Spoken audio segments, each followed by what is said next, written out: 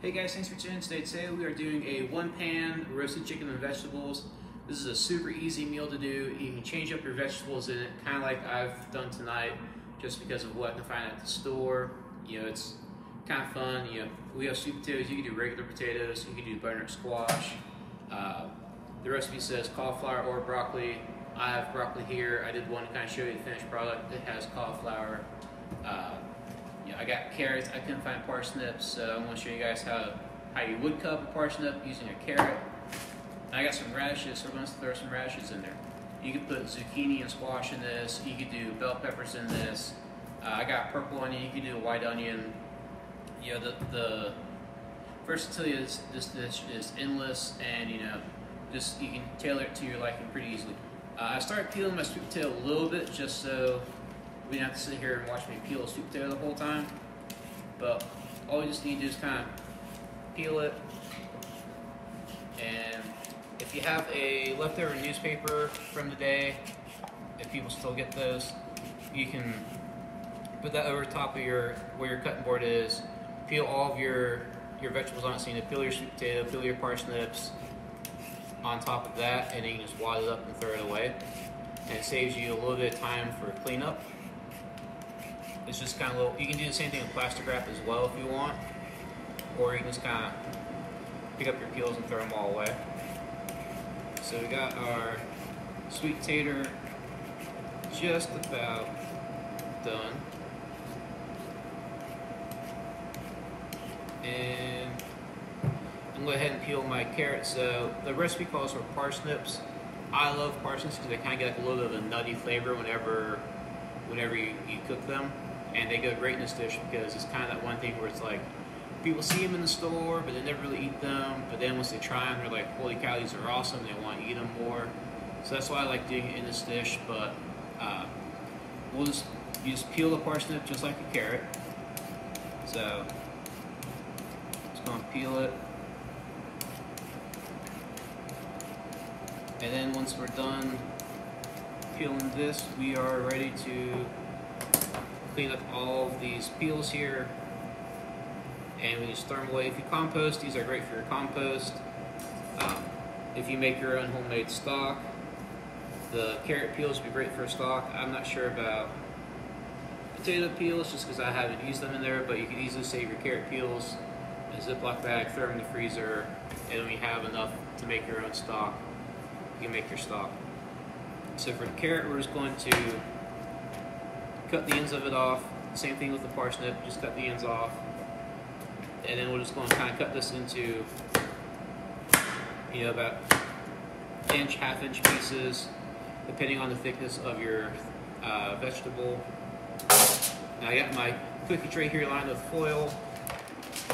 So we're just going to kind of throw all of our vegetables onto that for now. With sweet potatoes, they can be a little difficult to work with, so I'll sometimes cut it in half just to make this a little more manageable to work with. And if you know you're cutting it and your knife gets stuck and you can't get through it, don't try to grip it. Just kind of take the palm of your hand, just kind of, you know, hit your knife some to get through there. Or I've also had people where, you know, they get stuck. You can kind of bang your sweet potato a little bit to do that. Just be careful it doesn't fly everywhere. Darn, I like sweet potatoes. Luckily we have a little more. So we're just going to kind of cut the sweet potato into bite-sized pieces. So I'm not going to bang this one everywhere so it doesn't go flying.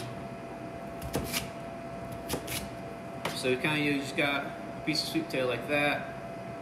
I'm just going to cut that in half and then, you know, cut that into thirds to kind of get some bite-sized pieces out of it. Just put it right on our tray.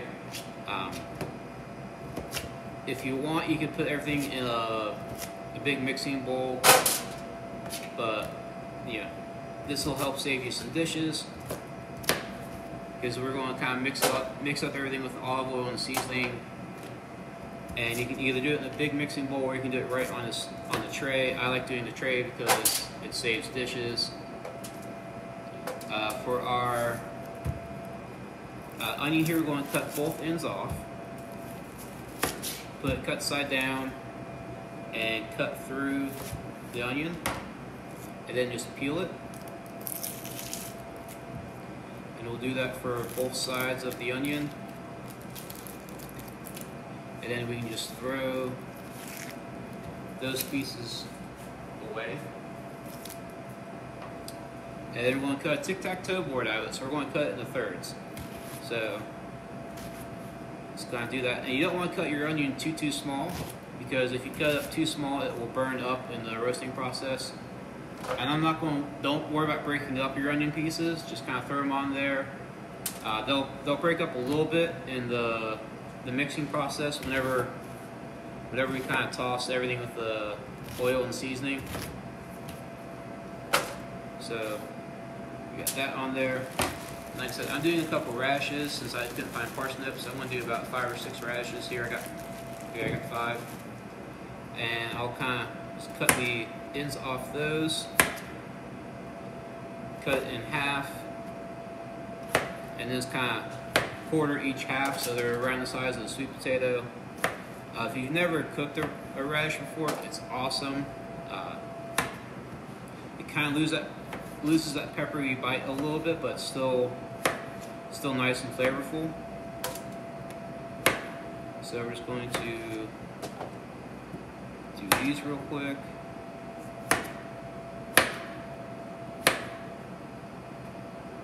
And almost done with our radishes. And then we can move on to our broccoli or our cauliflower. They both cut up the same way, so it's pretty easy to do. We're just going to get rid of our radish pieces here. For the broccoli and the cauliflower, we're just going to kind of cut florets off of it. And once you get the florets, just kind of throw them on there, because if you cut them up too small, they will burn up. So we're just kind of leaving some bigger pieces, and you can kind of break some of them up by hand too. If you want, you can peel your broccoli stem and chop that up as well, but we're not going to use that for this one. And then we're just going to finish up that head of broccoli as well. And then for our tomatoes, it's a really hard preparation. I washed these before the video. Just going to pour those right on. And then they'll kind of cook down, burst a little bit in the cooking process, and it'll be great. And for our chicken, I'm just going to kind of clean up a little bit, kind of this top one here, there's kind of like a little extra like white fat. That's where the wing connects to the chicken breast. And then I'll just kind of cut some chicken fingers out of it, give it a little turn, and cut some chicken nuggies out of it. And we can take that whole chicken breast, put that right on top, and we'll kind of break it up a little bit more as we toss everything with seasonings. We got some fat on this one. We're just going to cut that off. Cut off the other fat on that side, and then again just kind of cut some strips out of this, give it a little turn, and get some chicken nuggets out of it, throw that on top of our tray here. So we will move that out of the way, so we just have a whole tray right here. I like adding a little crushed red pepper flake to mine. You don't have to do that. I just like a little bit of spice. Our Italian seasoning. What's also fun here is you can do a bunch of different seasonings on this. You could do ranch powder, you could do Cajun seasoning, you can make up your own spice blend on it. This is a little garlic powder, a little salt, a little black pepper, and then my olive oil. And now we're just going to take all this toss it all together. Kind of break up the chicken, kind of rub all the veggies around, get that seasoning, you know, mixed up.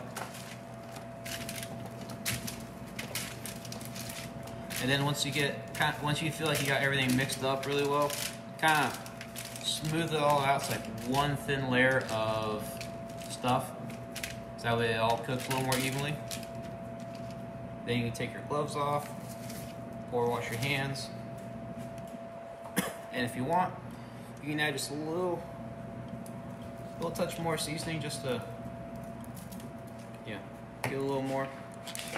I like a little extra garlic salt. You don't have to do this. I just like a little extra. And that is ready to go in the oven. I got my oven preheated to 400, and it cooks about 20-25 minutes. You know, just kind of want to make sure your chicken's done. And through the magic of Facebook, we got a whole tray right here. Like I said, I did cauliflower on this one instead of broccoli, and I didn't lose half my sweet potato on the floor cutting it up. And you kind of see how, you know, your broccoli or your cauliflower gets a little charred, your broccoli will too. You know, your onions kind of cook down a little bit, your tomatoes burst some. I can't wait to eat this. This is I do this quite a bit on weeknights because, you know, you get a whole bunch of veggies, you get some nice lean protein from the chicken, and you change up, you know, your seasonings and your veggies so that way it doesn't get boring. I hope you guys give this one a try. I can't wait to have this for dinner myself because it smells great. Thank you guys for tuning in, and we'll see you next time.